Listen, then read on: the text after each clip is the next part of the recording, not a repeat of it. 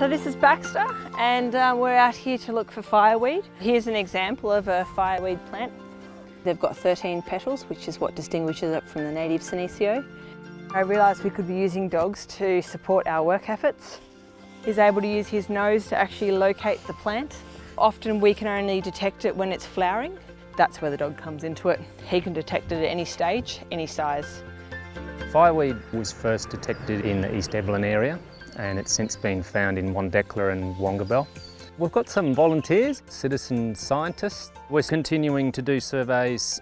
If people are interested, they can contact TRC and register their interest with us.